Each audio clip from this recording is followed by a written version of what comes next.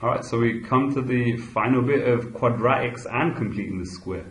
And if you watch the introduction bit to this, a lot of this will just make sense, but it'll be nice to give you an introduction, give you a feel why you have to do it, why you have to complete the square, which is just another rewrite, by the way. It's just another form of rewriting the quadratic. Then I showed you how to solve the quadratic, and now I thought I'll run you through more questions, just to kind of lock it in place. So, you might get a question like this: solve x squared minus 6x minus 3 equals 0. So, let's just kind of let's make sure you understand. You're just trying to find the x here, which if you square, take away 6 lots of it, take away 3, it equals 0. Now, obviously, look, now the deal with this is, this one, you can't factorize it. That's the problem with factorizing. You can't factorize for all of them, because think about this. When it factorizes, when you factorize stuff like that, yeah, you get to 0.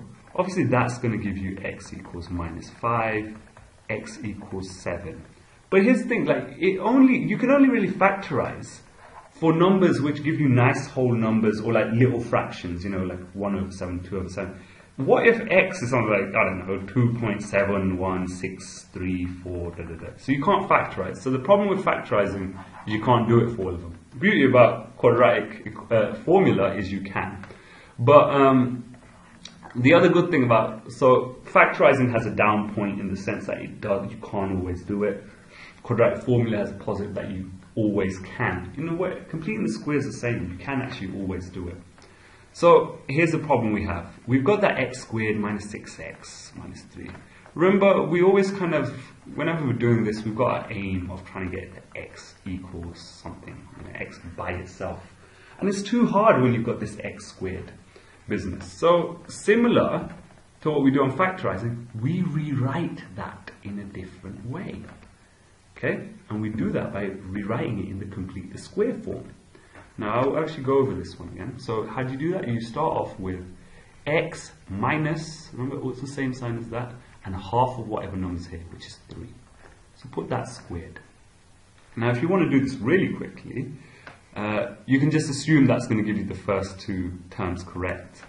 And then just do minus 9, which is what will come out as a number at the end, because it's minus 3 times minus 3, which is plus 9. So you take away 9 to cancel that.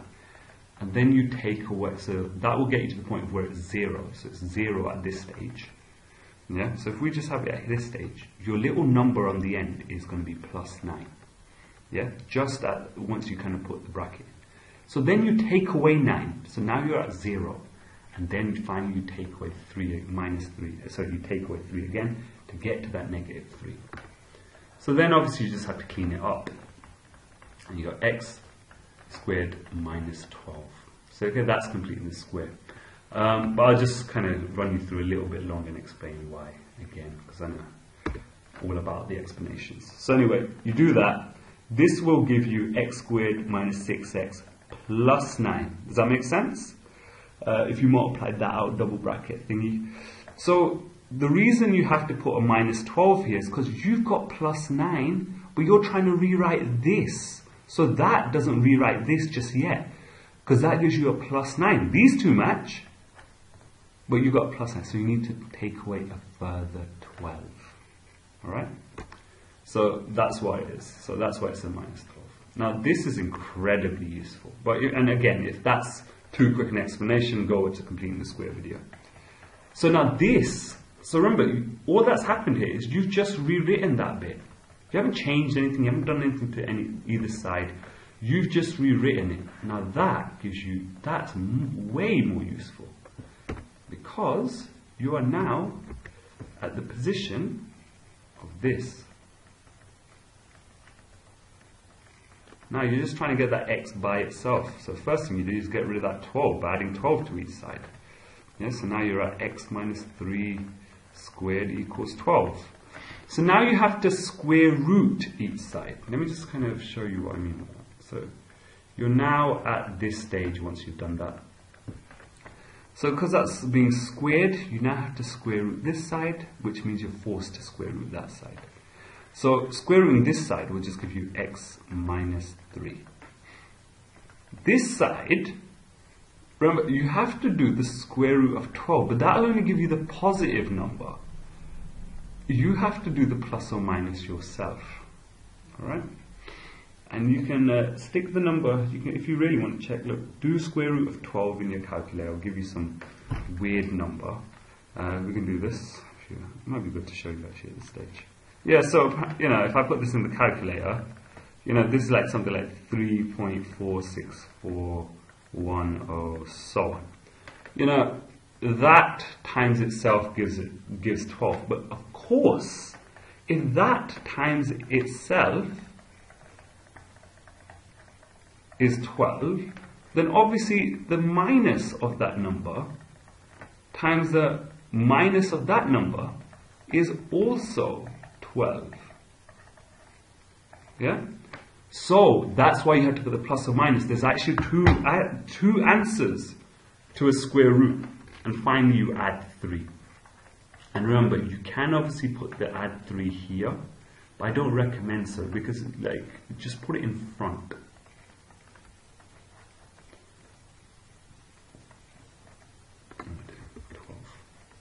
It's just the way of writing it. There's nothing wrong with writing it like that, by the way.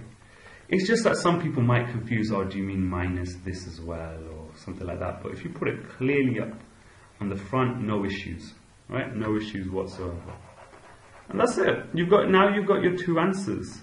X equals 3 plus square root of 12, and X equals 3 minus 12. And you can stick that into your calculator if this is a calculator question.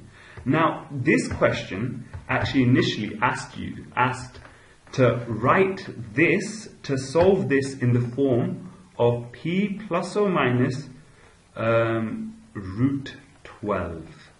Okay, so here you go. That P, well, it's actually this form here, yeah? That P is actually 3. Okay, and that, and that plus 12 obviously you've matched. So there you go.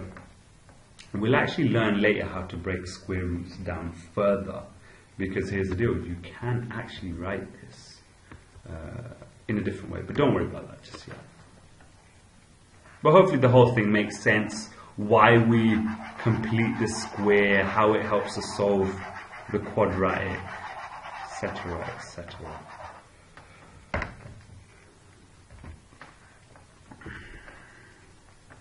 So there we go. Another one. Let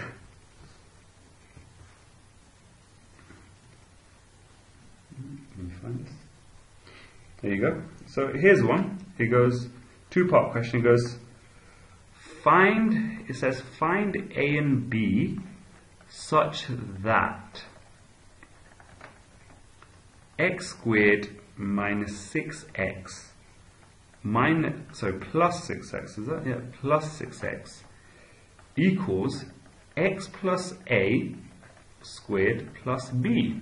Now do you see, they don't actually say complete the square on this. The questions hardly ever say that. What they will do is they kind of just say, oh, rewrite that as that, and that is completing the square, so you've got to be comfy knowing that. And then, that word, whenever you see hence, that means you've got to use that. Hence, solve x squared plus 6x minus 11 equals 0. Okay?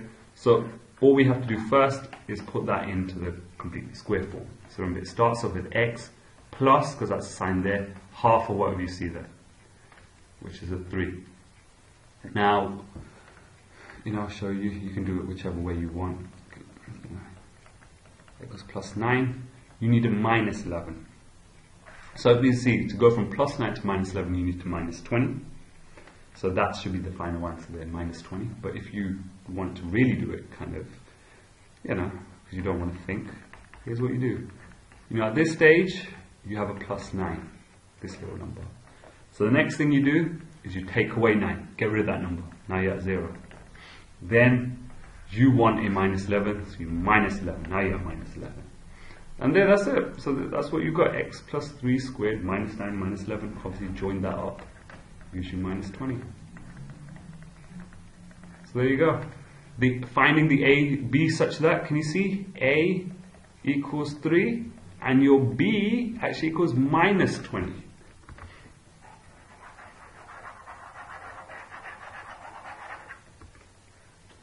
So okay, hence solve. Well, we know what this is saying, right? So we're going to start off by rewriting this bit because it's hard to solve that equation. Can't make x by itself. So we rewrite that whole bit as the answer which we had from the first part, and that's where that hence bit comes in. Equals 0. And there you go. Then we're going to solve. We're going to add 20 to each side.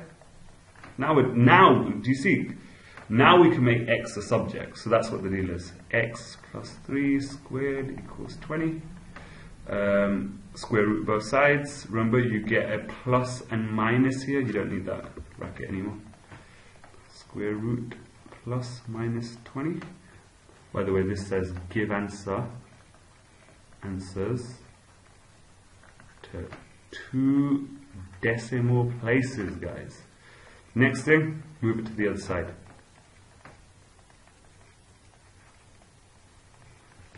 So 2 answers here for grabs. And you got minus 3. Remember, I even put that minus 3 in front. We've got to keep that minus because I'll move that across as minus. Plus root 20. And minus 3 take away root 20. So let's put that into our calculators. Minus 3 minus root 20. I don't know why I've done the second one first. Okay. So this one comes out to minus 7.47. Then I've also got to do minus 3 plus root 20. And this one just gives me 1.47. Alright, so that's how you solve equations. It's really, really similar to where like you start off with a situation which you can't solve, you can't find x like this, it's too difficult. And then you basically just rewrite the quadratic bit into something which is, which you can use to solve. Just like how factorization obviously had the different trick. But this one, completing the square, allows you to use the scales again. You mess around. That's it. That's the end of quadratics. Congrats, you made it through. And if you got this, if you understood this really well, you have got a lot of marks. You've got a lot of marks guaranteed on the paper. So, yeah, okay. So well done. All right, so let's move on now.